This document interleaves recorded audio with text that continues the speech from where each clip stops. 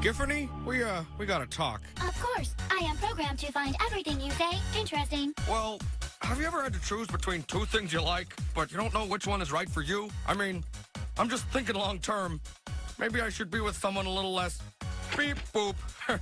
You know? I don't think you know what you're saying, Seuss. No one loves you more than me. The girls out there will just make fun of you. You really think so?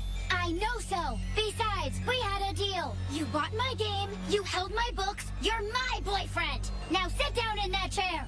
I don't think I like the way you're acting. I won't let another girl take you away from me, Seuss. Giffany, calm down. You're mine, Seuss. Well, mine. pause. Whoa, that got intense. I'm sorry, Giffany. Maybe having a cursed robo-girlfriend wasn't a good idea. I'm taking you back to the video game store after my date with Melody.